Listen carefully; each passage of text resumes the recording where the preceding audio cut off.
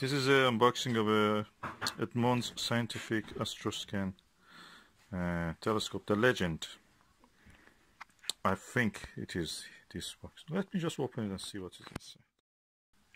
Okay, yeah, it's better than what I thought. Packed, really packed well. So I'm trying to open this without damaging any of this packaging. And well done, this parcel force has really packed it really well. So I'm going now to open this. I see already a cleaning fabric, and let me do the rest. Okay, it's emerging now from here. Okay, I can see now the whole package can be extracted from here. That's the telescope. I will put it down. I will try to see what is in this compartment. There is a base, I think, there. Let me just remove that. Oh, none of the telescopes I've seen online have this. This is the actual dew shield. And of course this is a fabric cleaner. What is inside here? Okay. I see a astrolabe kind of thing. What is this called? Pole finder. Oh, it helps you to find the North Pole. This book is the Stargazing 2016, a guide. And this is, I think, the eyepiece. Let me just open it.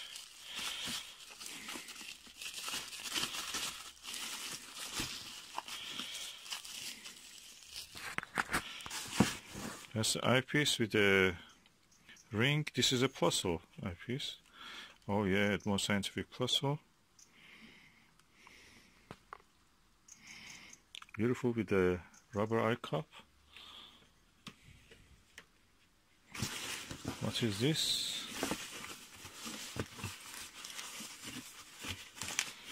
I have to cut. Oh, that's the neck strap for carrying it. Oh, lovely. Good quality. It has all the things that comes with it. And what we have here? Oh, red dot viewfinder. It must be one of the latest ones. It has a red dot viewfinder. Maybe 2000, post 2001. Yeah, it is after 2000. So this is one of the latest, so the mirror must be like new.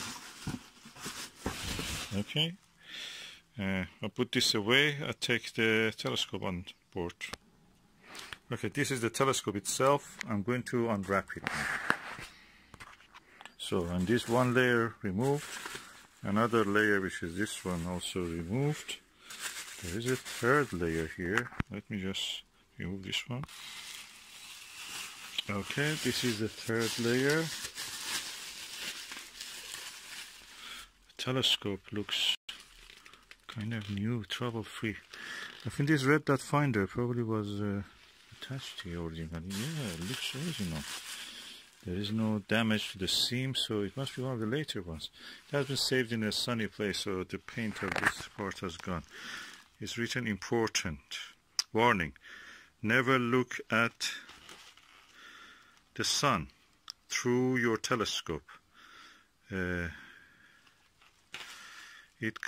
Telescope. Concentrated sunlight can blind you in seconds. Yeah, thank you for this warning. And let me just remove the whole thing from inside and see how it is. Okay, that's a beautiful telescope. It's coming out. And now I will remove the whole wrapping and put them somewhere safe.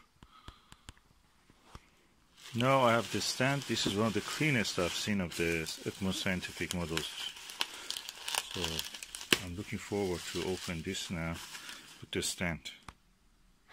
Okay, this is the Edmund Scientific. Okay, this is the Edmund Scientific telescope. It's really elegant, smooth movement, even at this level, horizontal level, it stays there. So let me remove these tapes and try to look through the important part, which is the mirror.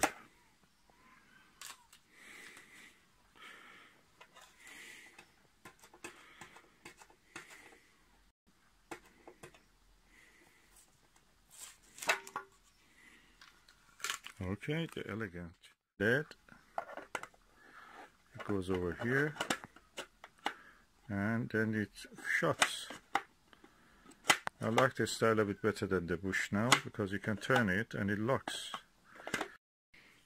This is a Russian tall eyepiece, 25mm.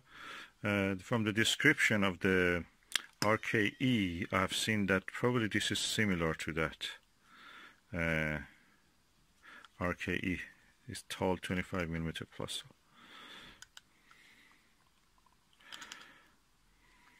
Okay, look at it.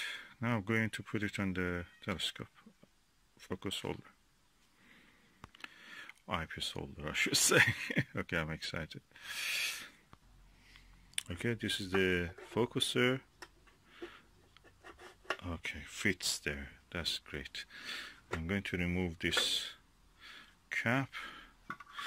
Let's look through it to something nearby.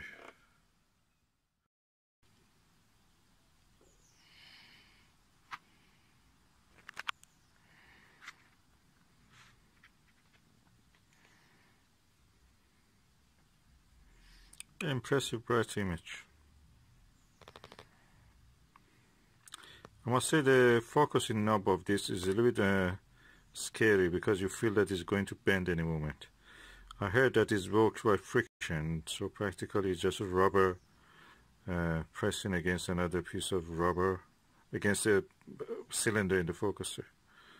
So I will put the Plusle eyepiece in here now just to see how it will be. This is the Edmund Scientific Plusle 28mm. This is replaced the original RKA in this model. And let's look through it.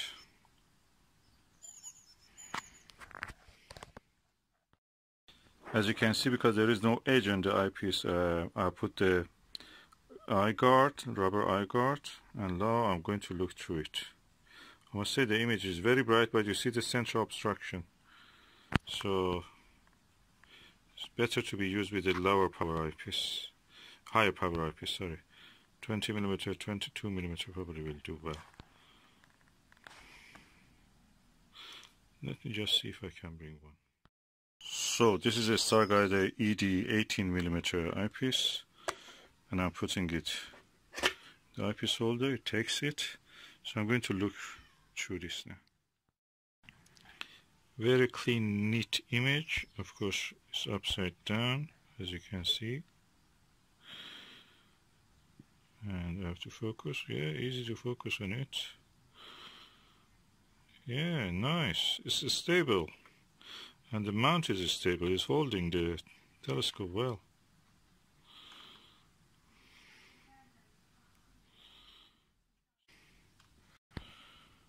Really good, impressive telescope. It's beautiful. Let me just bring the Bushnell beside it and see how side by side how they look. Okay, as you can see, the Bushnell is this one, and that is 4.5 inch. This is 4 inch. And Bushnell is slightly taller, around 1.5 inch. And the base looks the same size, but the mirror of this is 1 inch, half inch bigger. What is interesting? Okay, I will do side-by-side comparison in a later video. I've shown you how the image looks. I've shown also in the past how the image of this one looks. So you can compare from that. But at the moment, I just want... Another difference is that for the focuser, you have a screw here. It holds the eyepiece. This one, no, it doesn't have. So if it may get knocked down. So you must find a way for that. This one takes easily. So another two differences. Now I've attached the red dot finder and I'm going to observe the planet Venus, which is there.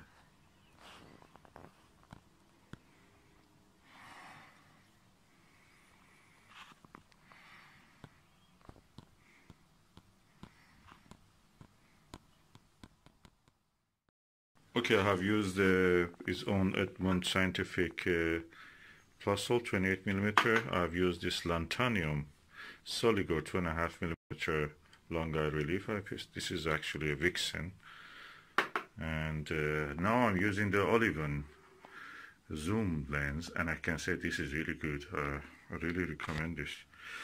And now I've zoomed on the highest magnification 60 times, which is capable of, and I can see the planet Venus phases with this.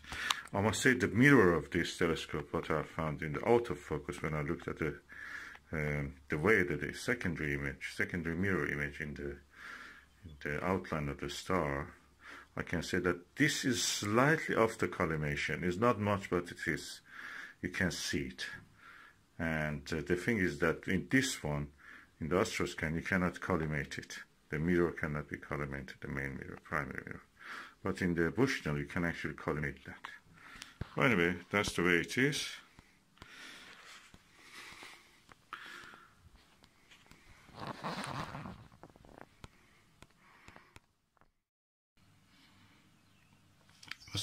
I must say, holding the camera against the eyepiece is very easy. With the telescope, I can see the phase of Venus, visually, I mean. With this, you see it's blurred a little bit. The setting, I cannot change the setting for the video, but I can change the setting for the camera. But it's quite nice, I can see. What I have found about the Astroscan telescope is that photography through eyepiece here is so much easier than any other telescope.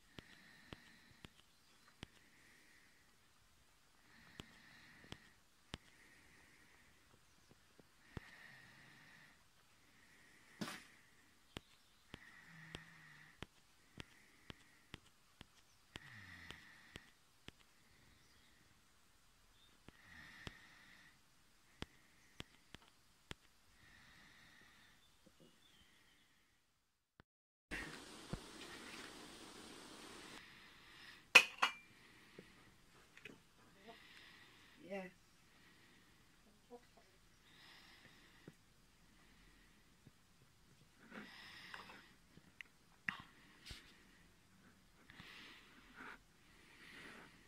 This is a Blackbird, the bird which has a beautiful song.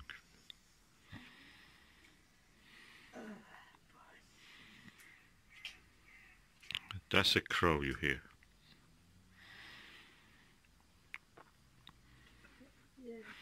I think in many languages it has different names. I think they call it tuka in Caspian Sea region in Persia,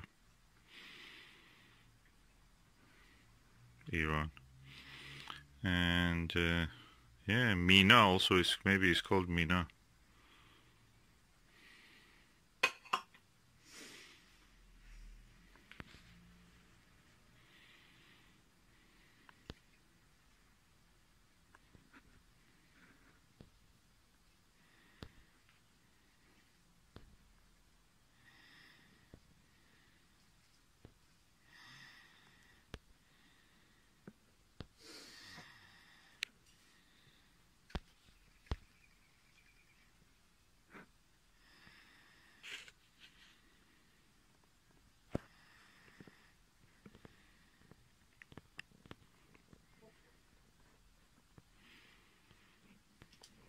I'm using the Astroscan 2001 with a 28mm Plusl eyepiece of it. She hears the other. Oh, is it she or he, Susan? It's a little girl. Oh, she's a little girl. Little brown specks of her. Oh, ground specks on her. Brown specks. Brown specks. You can see. Oh, she puffed. And when the light shines on her, the feathers reflect blue.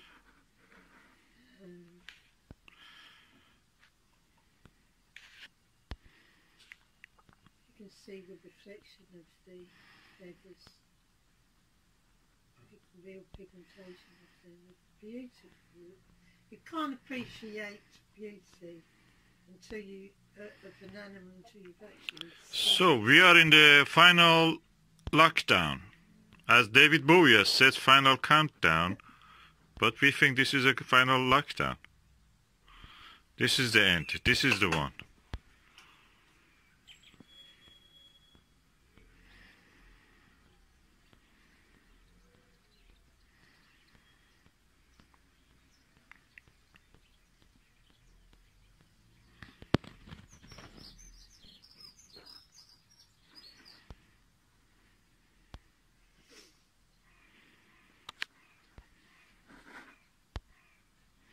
She's looking for the source of the sounds.